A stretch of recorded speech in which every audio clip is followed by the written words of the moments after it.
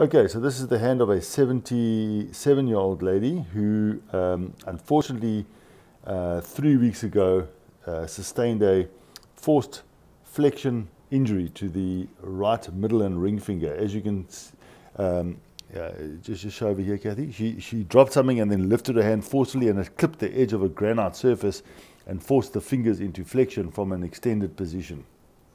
So what you can see here, as per normal orthopedics, it's look, feel, move. So on look, you can see that the fingers are flexed at the DRP joint, both the middle and the ring finger. The other fingers are in full extension. So that's an abnormal posture.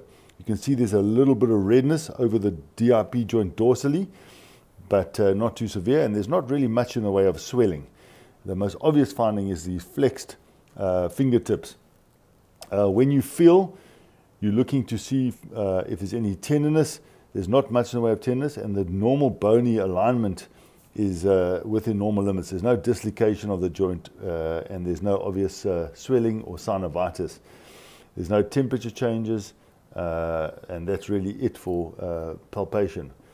Then when it comes to movement, you want to ask the patient to make a full fist. Make a full fist for me. You can see she can fully flex and open up straight. And when you ask her to extend, you see that she cannot fully extend. She cannot fully extend.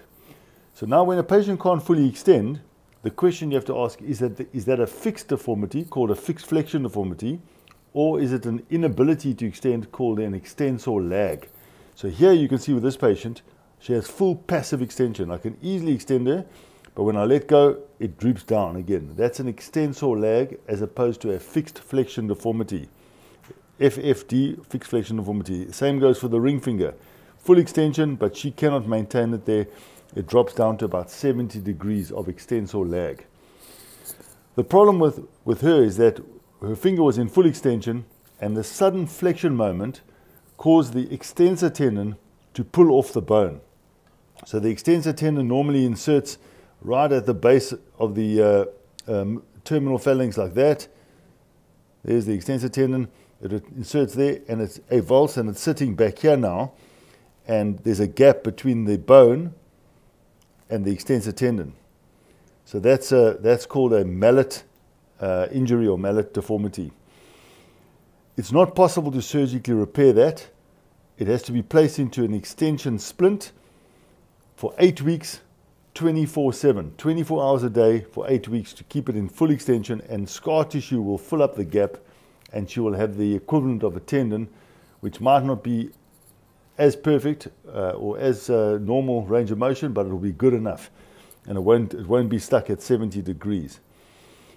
Most of the time we should consider taking an x-ray just to exclude a fracture. Sometimes a small piece of bone pulls off with the extensor tendon, and that might have to be managed differently. But as you can see, there's no bony injury here. This is a soft tissue problem. The extensor tendon is probably sitting there, and the bone is dropped into a flexed position and deformity.